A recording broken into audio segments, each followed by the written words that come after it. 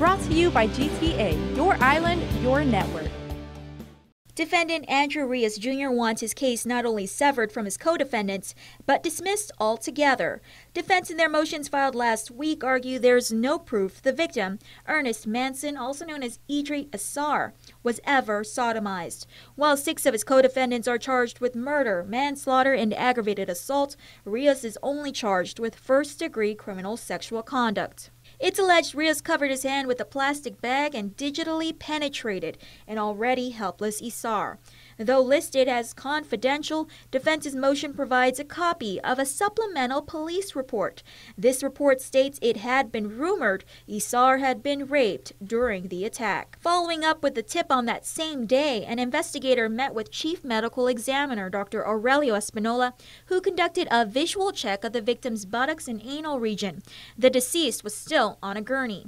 According to the police report, quote, Dr. Espinola indicated that there was no evidence of sodomy, end quote.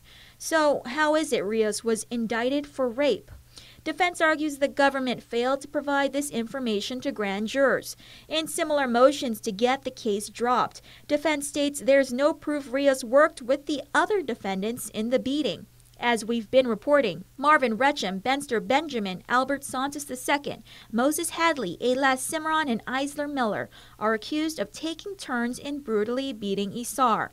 It was apparently a revenge attack on Isar, who was accused of raping a teen girl with Down syndrome. That teen is reported to be a relative of someone in the prison who ordered the attack. In court on Wednesday, defense counsels requested they be allowed to visit the scene of the crime.